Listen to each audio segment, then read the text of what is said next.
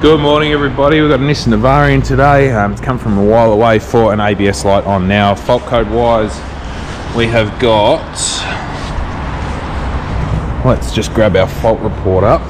Alright, fault report wise, we've got our right front sensor one. Ignore the left front sensor because that's from us unplugging to test, and we've got a steering angle sensor. Now, we're going to start with this right front sensor fault.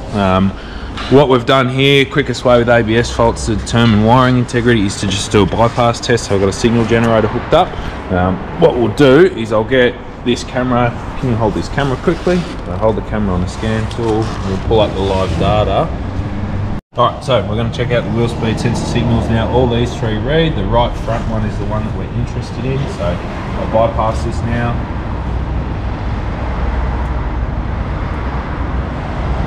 As you can see, that wheel speed sensor signal does read with a signal generator hooked up to it. So that proves our wiring integrity from here back is fine. ABS module's got the capability of reading the sensor. Our issue is either in this sensor or this hub. So I'm going to get the wheel off and have a look. Alright, now this is a square wave type sensor. As you can see, we've got, lost it, 14 volts on that wire. And obviously we put the signal generator in, so our wiring is good back to the ABS unit. Everything's fine down here. Now I can't actually get this wheel off because customer doesn't have his lock nuts unfortunately, but he said he's replaced the whole hub assembly, so we're assuming that this is just a failed sensor, and the aftermarket sensors that they initially tried to put in are no good.